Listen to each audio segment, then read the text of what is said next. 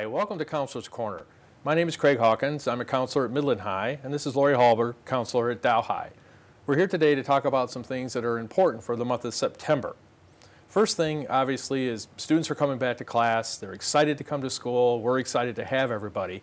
And academics start pretty quick.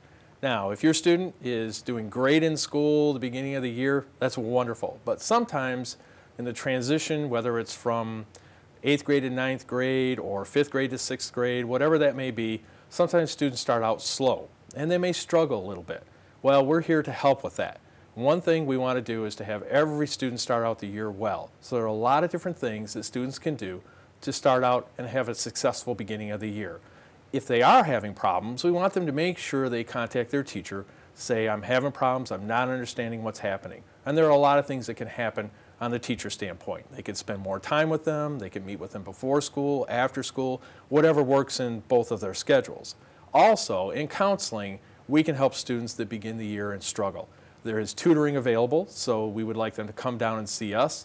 And again, we can help set up tutoring without any cost to the parent. That's done through our National Honor Society students.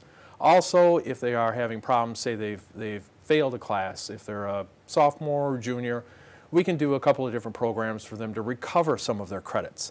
E-2020, which is an online program that we have for upperclassmen, they can make up those credits. So there are a lot of things we can do to try to help students start out the year well, be successful, but we need them to come and see us and also talk to the teacher to make sure that that happens as well. All right, so we're thinking about this school year, but seniors are already thinking about next school year. They're thinking about what college they want to apply to and where they might want to attend for their graduate classes.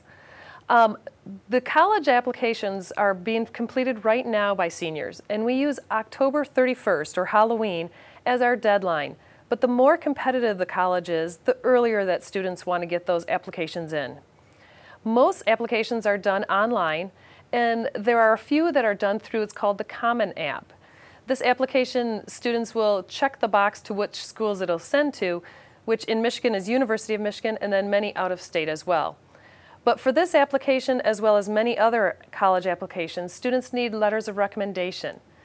They should ask their teachers a few weeks in advance so that they have time to write a nice letter. And along with asking a teacher to write a letter of recommendation for them, they should also give the teacher a resume or a listing of activities that they've been involved in, just to help give the teacher or whoever's writing the letter a little more information about each student.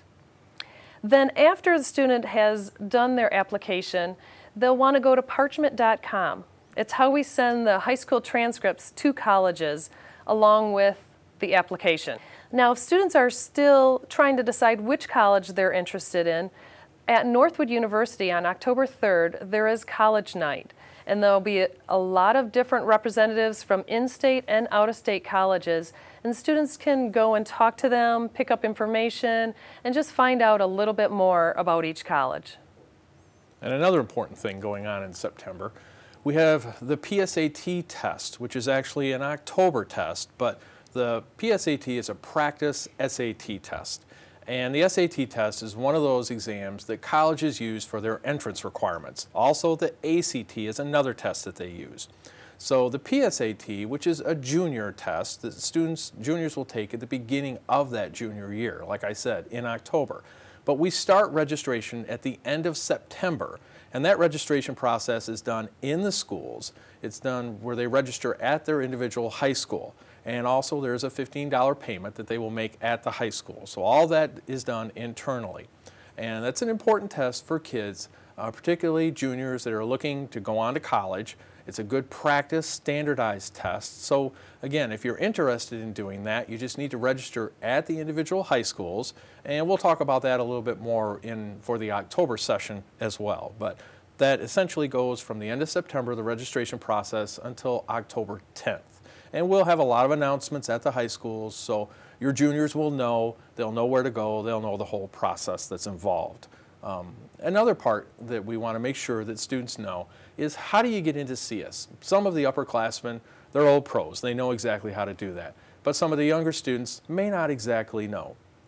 So at Midland High, because both those high schools are a little different on how that happens, at Midland High, students can come in and see their counselor anytime they want to. Our door is always open.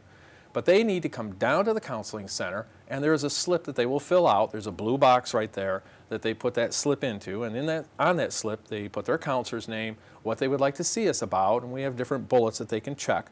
They put it in the blue box, and then we get it, and we will send a pass for them in one of their hours for them to come down and see us. So that's the process in order to see one of the high school counselors at Midland High.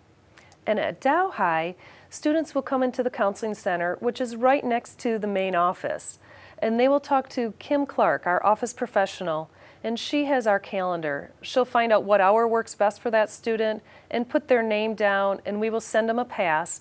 So students should go to class first, then they'll receive a pass to come and see us, and then they'll be able to meet with their counselor, and we'll sign the pass and send them back to class then. That's this month's edition of Counselor's Corner. Please join us again next month for other important high school news.